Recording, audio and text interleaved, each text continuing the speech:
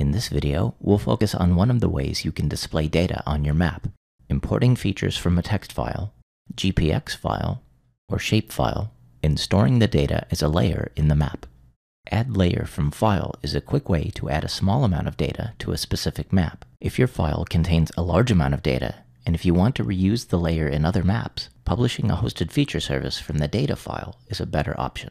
You can import a small amount of data in a shapefile, generally fewer than 1,000 features, by adding it as a zip file. Use the Add Layer from File option and choose to generalize the feature for web display or keep the original features. The fastest way to add data from a CSV, text, or GPX file is to use a Firefox or Chrome browser and drag your file from your desktop onto the map. You can also use the Add Layer from File option in the map viewer. By default, the map viewer geocodes addresses based on your organization's region. You can select a different country or choose world if your file contains addresses from multiple countries.